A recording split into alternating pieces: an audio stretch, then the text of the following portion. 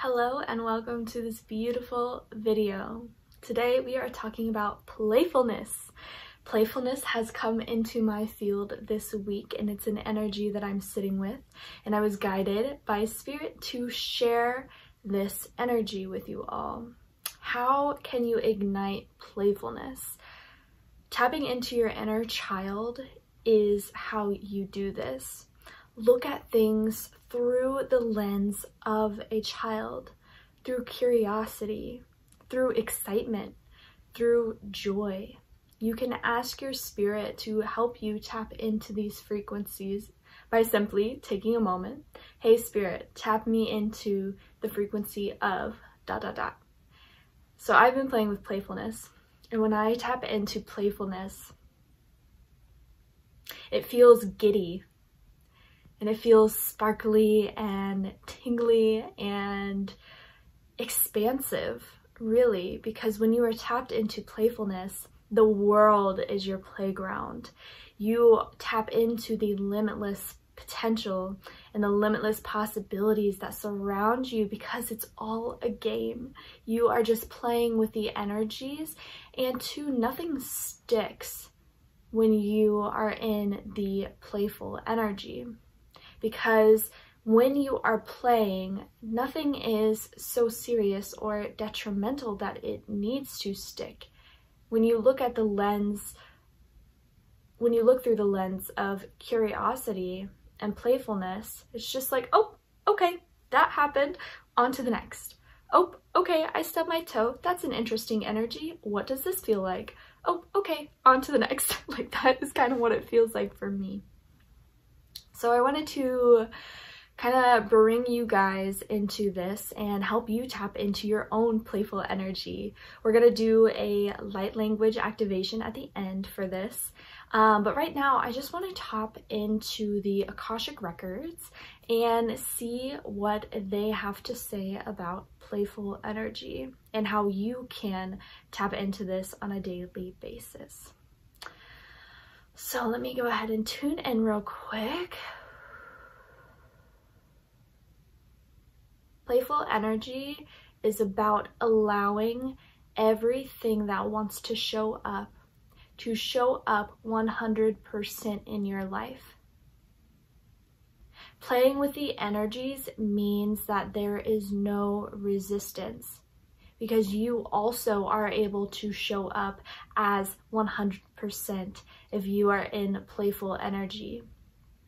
It completely dissolves judgment. It completely dissolves pain when you are playing, because everything simply just happens. They're showing like waves, like the waves and water spirits are constantly playing. I'm seeing how water just ebbs and flows and splashes and goes over rocks, and with ease it is just constantly flowing. No matter what falls into it or what touches it, it's constantly able to continue just being at its 100% and flowing around because it's tapped into playful energy.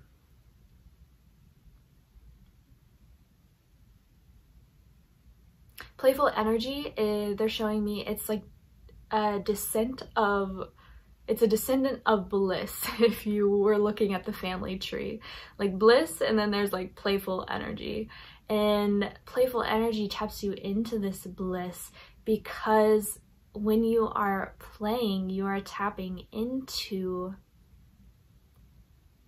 excitement. You're tapping into moments that welcome in imagination. You're tapping into moments that welcome in the highest frequencies. Because when you're playing, it takes away all power of the negativity, because you're able to see all of it and you're able to experience all of it. They're showing a tower, like building blocks with a child, you know, and a child's playing with the building blocks and the building tumbles, and it's like, you know, if that were to happen to an adult, it'd be like, well, damn it, you know, I spent so long working on this tower, blah, blah, blah, but the child sees it as an opportunity.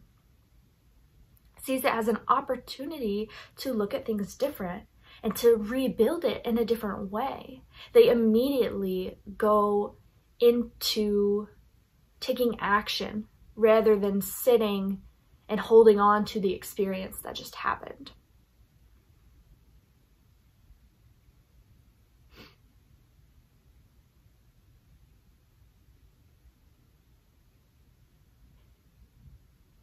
You tap into playfulness by simply just constantly being in a questioning state. And not a questioning from an analytical standpoint, but a questioning from that curiosity standpoint. Okay, I have a decision to make. There's these 3 timelines that I see. Ponder them, daydream about them, wonder. Let your imagination run wild and play with these energies, play with what will happen, and then allow your intuition to respond based off of that playful energy. The playful energy is what can tap you into those limitless possibilities. And then with those limitless possibilities open, your intuition can anchor in to the highest one that came forward. It's your higher mind bringing through. It's an access. Playful energy is an access point for your higher mind to come through and show you the timelines that are available for you. It's showing you your future selves because your higher mind can see that. Your higher mind and your guides can see that. And so when you are playful, you open up that door. You open up that realm of anything is available. Anything can be created. And when you can dream and sit and hold these dreams, allow these imaginations to come forward, then you start playing with the infinite quantum field and you open yourself up to this expansion that is possible for you. Playful energy doesn't have to be hard to tap into. Playful energy comes by you choosing to look at a situation differently. Are you going to look at something and see pain? Are you going to look at something and see, well, this is a roadblock. This isn't what I wanted. And so, therefore, I'm not on my highest path, or I'm not able to get to Z because I have this road turn at F, you know? But playful energy allows you to see the bigger picture. It allows you to play with all the parts, all the moving parts, which keeps the energy open and fluid.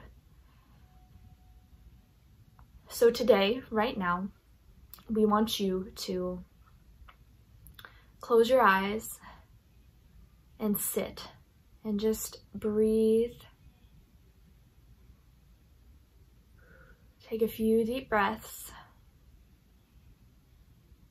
and ask your spirit to show you where your imagination lies. Ask spirit to show you where your imagination lies.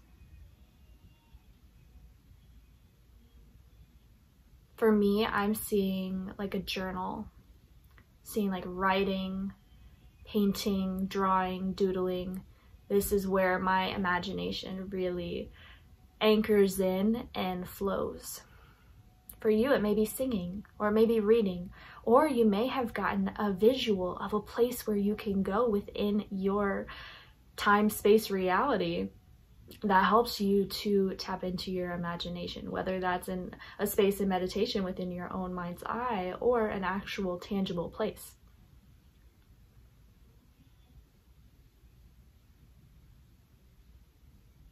And so with this energy, we want you to move forward. Take that action, and when you can, go to this place and then ask your spirit, Spirit, help me tap into playfulness through using my imagination. And you don't have to be in the place of your imagination to do this. You can ask that at any time and Spirit will bring it through for you.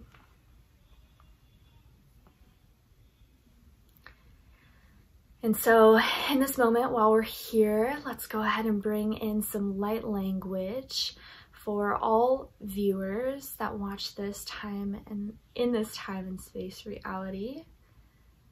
Please connect us to the highest light being that will tap us into our playfulness energy. All you have to do is breathe during this and allow the imagination that you have just tapped into to flow open, creating space for playfulness.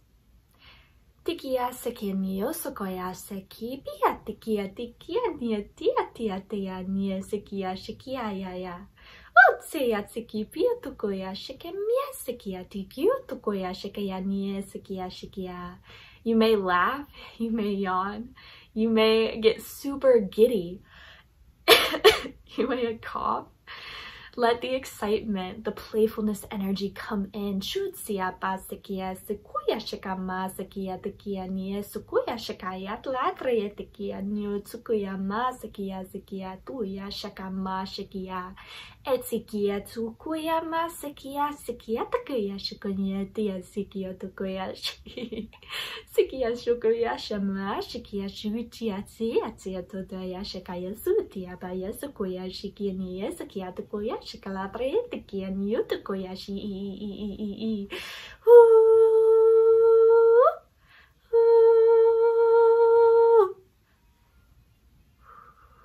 Deep breaths. Allow your guides to tap you into your expanded playfulness energy now. All spirit guides show the viewers that are watching this their playful energy now. You may want to move your body. You may feel a pulse of energy running through you. You may feel heat. You may get some pain sensations. These are energies moving.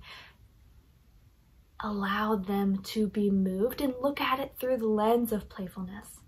Look at it as the opportunity to move the energies and create space for light frequency.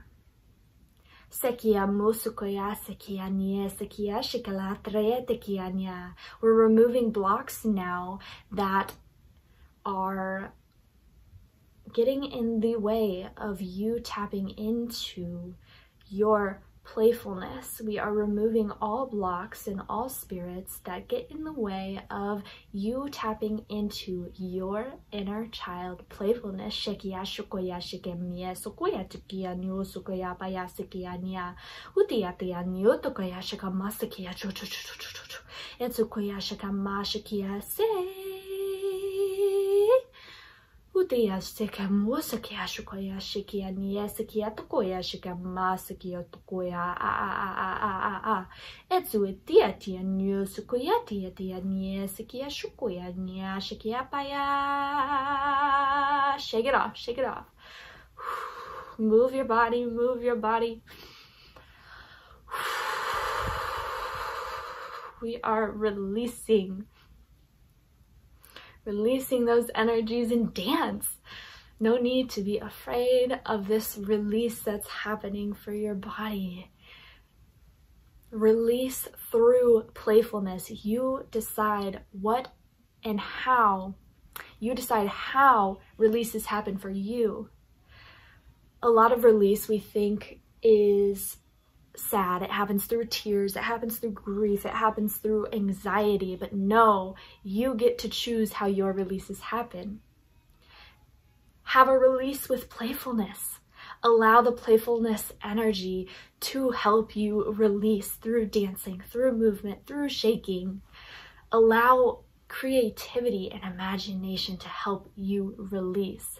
You can release and you can move through expansive spiritual awakenings in the energies and frequencies of bliss, of happiness, of love, of joy, of waking up and looking forward to every single thing that you do. You get to choose that. You get to choose that. Spiritual awakenings don't have to be scary. They do not have to be painful. They do not have to be traumatic. That is you that is choosing how to view the energies that are coming up that are ready to be released. So release them in playfulness. If you feel a release is coming on and it's bringing your frequency down, if you will, bring it back up. Bring it back up by tapping into playfulness. Watch the light language that just happened and bring yourself into a playful state, or ask your spirit, hey, I would like to release what's coming up in the frequency of playfulness. I would like to release what's coming up in the frequency of joy.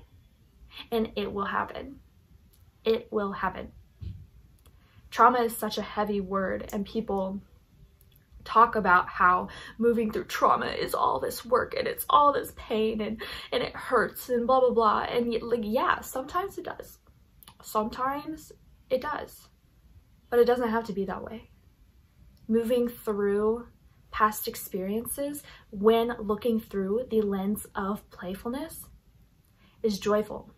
It brings a deeper understanding because you are able to look at that past experience through the lens of joy.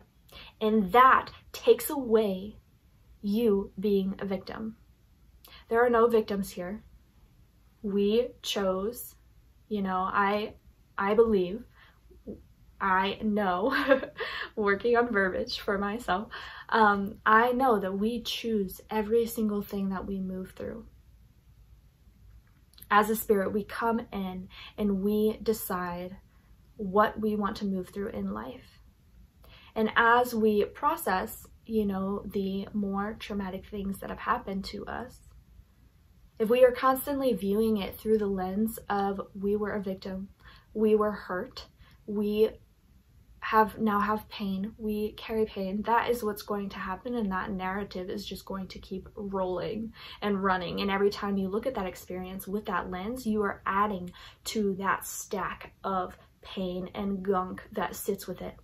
But if you are able to look at a experience and change your perspective and look back and see the joy in the moment, see the gratitude in the moment, see where you were just playing, you were just figuring things out, you were just, you know, moving with the capacity at which you had at that time, that completely wipes away the weight that you have held over the experience. It completely wipes away the negative energies and their power that have attached to that experience in that time. So we invite you to look back at past experiences through the lens of playfulness and allow that playfulness to tap you into gratitude. Allow that playfulness to see the bigger picture. Spirit, go ahead and bring me through an example that will help the viewers of this video.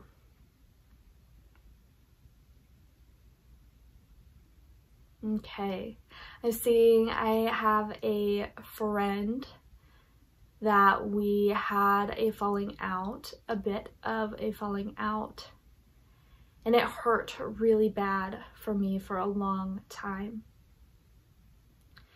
But I decided to not look back and see all of the places, that I went wrong, where I chose to be, you know, a negative person, all the things that made her feel the way that she did. I don't choose to look back at that and hold regret, hold resentment towards myself and her. I don't choose that, because that only adds to the negative energies that are present, you know, in that time space. What I do is I look back with joy for that experience. Through the lens of playfulness, I'm able to see how this beautiful experience shaped me and brought me the opportunity to be a better version of myself, to show up as a better, more communicative friend for future connections, for future relationships. And I look back and I think of all the incredible times that I had with this friend, all the beauty that she holds, all the radiance that she was able to, that I was able to sit with, you know, all the codes that she brought through, all of the magical times that we had together. I view to see it like that.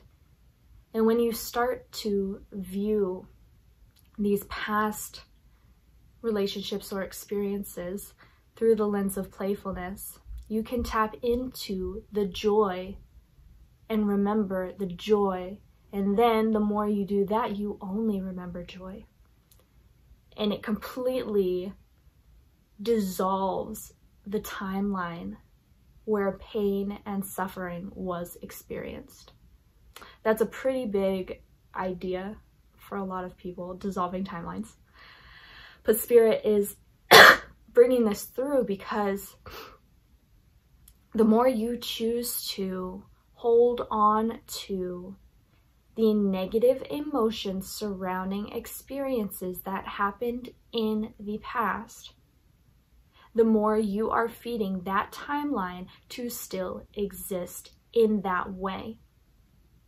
Whereas if you are able to view these past experiences through the lens of joy, playfulness, and gratitude, you completely shift the energy of that timeline and dissolve the energies that are attached to you in the present, that are holding, not holding you back, but maybe causing resistance in the present. You completely dissolve those by tapping into the more positive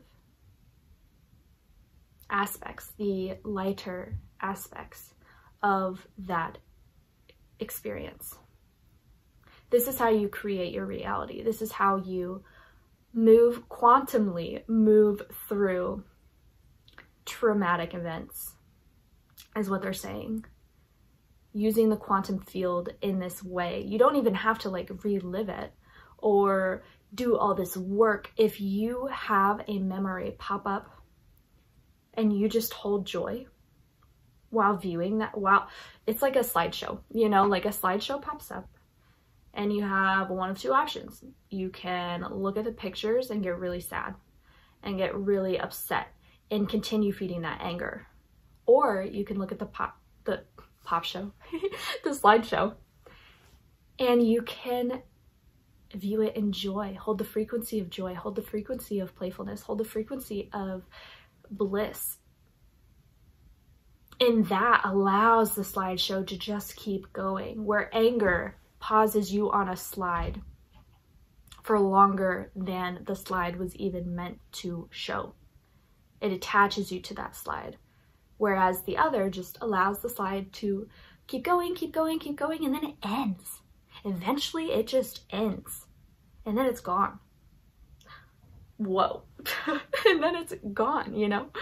And you don't have to carry that anymore because it doesn't exist. You have brought it to full completion. There's, in the book, The Untethered Soul, I believe it's called a sanskara.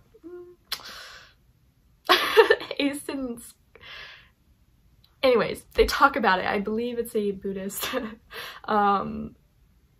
Philosophy, question mark? I'm not, I just channel things, you know? I don't.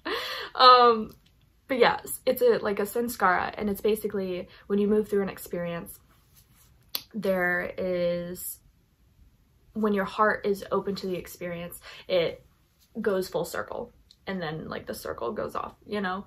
But when there's a samskara, or the theory of the samskara is when an emotion happens and you close your heart, and then like the circle only goes till here, and every time it comes up, it wants to like complete the circle, but holding on to that pain just adds to the samskara, and it's not able to complete. So when we can have an open heart when viewing these experiences, it allows that full circle to complete and go to rest.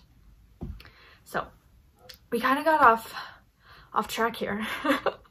Spirit took us for a loop, and I'm loving it.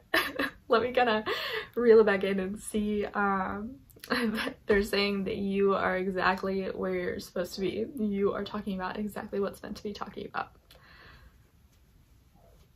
Okay, let's see if they have any closing messages on playfulness for the beautiful people that are watching this video. Playfulness is a vibe. It's a vibe that is easy to tap into because the playful energy always wants to play. It always wants to play, and it's always available at your fingertips. It's just you and your choice to tap into that playfulness and to view it. If you need to shake your body real quick, or dance, or be goofy, or, you know, do things that make you laugh, be around people that bring out that playful side, do as much as you can to continue tapping into this playfulness and to your inner child. Your inner child is directly connected to your higher mind, and it knows best. So you can always ask too, hey inner child, what's one thing we can do today that helps us tap into the energy of you, of playfulness, and trust what comes forward. For me, a lot of the times it's like, hey, we're gonna dance, or hey, we're gonna put on some tunes and we are gonna sing, okay? Or we're gonna like go and run on some grass barefoot, because the best feeling ever. You know, do whatever you need to do to tap into that playfulness. It's there for you, and it will help you see the world as this beautiful, creative quantum field that it is. I hope you enjoyed this video. Give it a thumbs up if you like it, and go ahead and subscribe for more content like this. Talk to you soon. Bye for now.